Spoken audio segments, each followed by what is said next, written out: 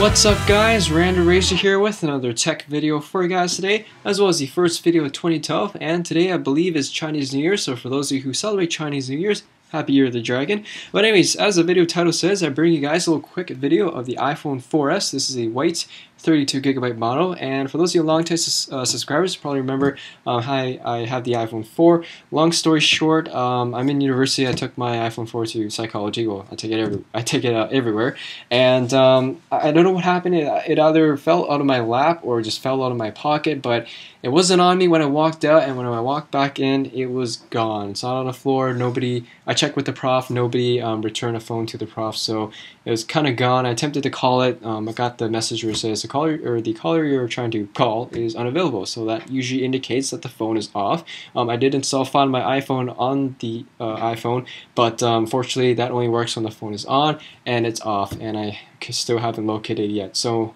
at this point, I think it's gone, so, which is kind of fortunate. So for those of you who have smartphones, keep an eye on it when you're leaving somewhere like a lecture or something like that. Make sure it's on you before you leave, and you should be good to go, because losing a smartphone really sucks. And in our current day in our society, cell phones are pretty integrated in our lives, and it's actually really inconvenient to lose them. So had to resort to getting another iPhone. Kind of had no choice. Granted, I could have bought a cheaper phone, but all my contacts, everything's backed up on my computer here, and I'm just used to the iOS software, and I couldn't really use any other phone. At least that's what I think. But anyway, so that's why I had to get one of these, and decided to get white, change it up a bit, and obviously pick up the 4S also, since that's the newest model.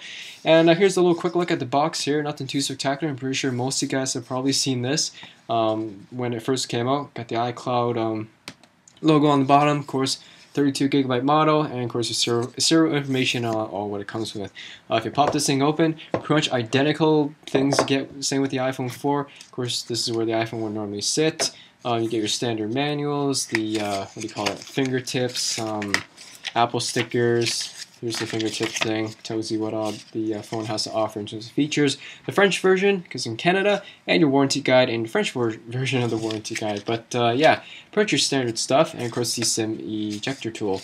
Put that off to the side here. Of course, you get your standard accessories, your charger, USB cable to charge and sync your iPhone, as well as the headphones with the remote for the phone to play, pause music, and do some calling, I believe.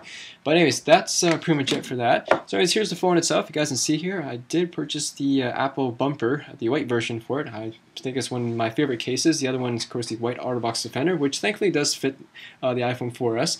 And the bumper case is pretty much identical to the previous bumper. It just slightly has a slightly larger cutout here for the ringer vibrate switch to accommodate the 4S as well as the Verizon iPhone, since the ringer switch is for some reason pushed down a bit on those models.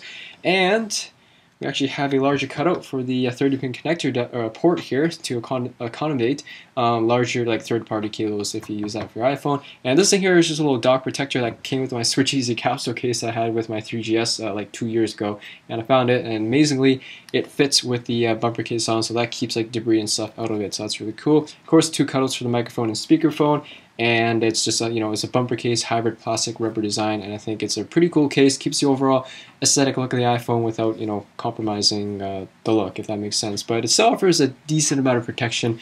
But I also do have a screen shield on the back here. The back screen shield actually is not actually a screen shield. It's the packaging from the iPhone itself. I never actually took it off. I cut off the little plastic that sticks out, and I pretty much converted it to already put on a screen shield. So that's been working out very nicely. You guys can kind of see here. And on the front side here, I have the power support anti-glare screen shield. That is the only screen shield that Apple sells at their stores. So I picked that one up, and it's a pretty nice screen shield. I've used anti-glares before. They're actually really nice in terms of keeping oil and fingerprints off it, which I really like, and also makes sliding your fingers across the screen with the touch screen a lot more easier. And in terms of anti-glares, they generally degrade the quality of the screen, the retina display, just a little bit, but the power support has been the best one yet, and I guess that's why Apple sells them there. It does a really good job. It does degrade it just a wee bit, but it does. You guys can see here, it's still crisp, vivid, and still a pretty awesome screen to look at. So definitely thankful that I got one of those. But yeah, it's a pretty awesome screen shield. Fairly easy to put on as long as you keep dust and stuff out of it. Just use a microfiber cloth and wipe off any dust and debris on your iPhone screen. Slap on the screen shield and you should be good to go. I put the screen shield on right when I removed that packaging, so it's pretty much clean the way it was. I didn't really need to do anything like that. But anyways, in terms of experience, been using the 4S here for a few days now, and it's a pretty awesome phone. It's really not that much different compared to the iPhone 4 in terms of usage. It's a little bit more snappier, but it's just, the iPhone 4 is still pretty innovative and awesome phone. The other new features, of course, with the 4S is one of the biggest ones that Apple's been trying to put out, of course, is Siri. And Siri, it's a pretty cool feature. Honestly, it's more of a toy rather than something that's useful. I guess it is useful if you're driving and such, but in terms of everyday usage, like walking around, texting and stuff, you don't really too often see people walking around talking to your iPhone. So in terms of Siri, it's a fun toy that does have some useful features, but it's nothing really too spectacular. It's not like Star Trek where you can tell the computer to do like anything. So we're not up to that point yet. Anyways, some other new features, of course, it's I believe it has a dual-core processor. So again, things are a little bit more snappier, but it's not really, huge in terms of difference between the iPhone 4 and 4S. So for those of you who have a 4, really just keep it and wait till 2012's model, whatever Apple's coming out this year with. But anyways, I guess the last biggest feature, of course, is the camera here. Apple did upgrade the camera from a 5 megapixel camera to a 8 megapixel camera. And in terms of looking at the pictures on screen, they don't really look that different. I'm sure they're better quality, but it's not like a huge difference. The other thing, of course, is that the high definition video recording has been bumped from 720p high definition to 1080p. So in terms of video recording, definitely does a better job there. And I do record a lot of my videos on my iPhone, so you guys should expect hopefully better quality videos, if not just slightly.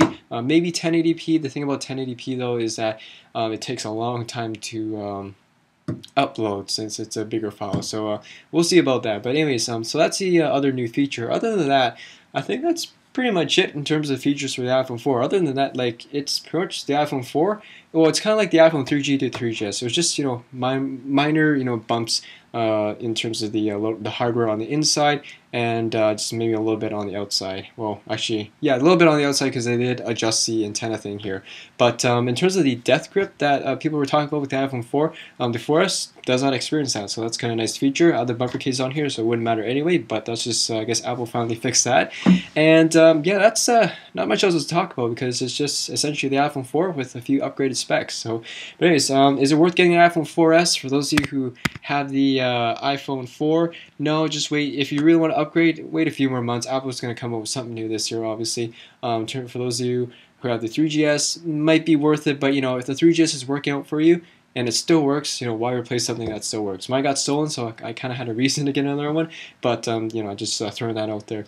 Anyways, that's pretty much it for this video. Hope you guys enjoyed my first video of 2012. I didn't really do any crazy editing with this. It's more your classic review video, you could say, and that's my take on the iPhone 4S, and hope you guys enjoy this. If you guys have any questions or comments, ask away down the comment section there, and I'll see you all next video. Peace.